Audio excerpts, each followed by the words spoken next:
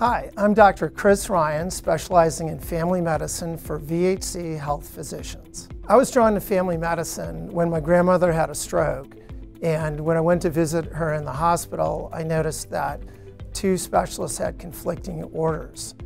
At that time, I realized that it was important to coordinate people's care. When patients come to see me, what they can expect is for me to focus on them and to listen to them in order to help work towards improving their health. To help manage somebody's expectations, I try to be very straightforward about the course of the illness and what they can expect in their treatment, and realistically, what they can expect in terms of improvement. When patients come to see me, I want them to leave feeling that they were listened to and that we have a plan to attack their medical issues and solve them as best we can.